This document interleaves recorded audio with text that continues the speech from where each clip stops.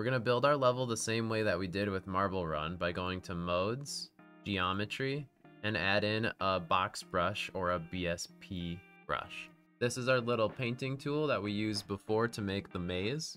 And so we're gonna do the same. The level in this game is gonna be a long corridor with some gaps in the floor. As you can see here though, the box is flickering and you can't really see anything. That's because we have no lights in the level. The level is completely dark.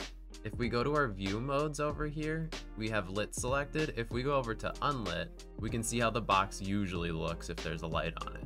So we'll leave it on unlit as we build the level, and then move back to lit when we add lights. On the next video, I'll build out the corridor. I'll see you then.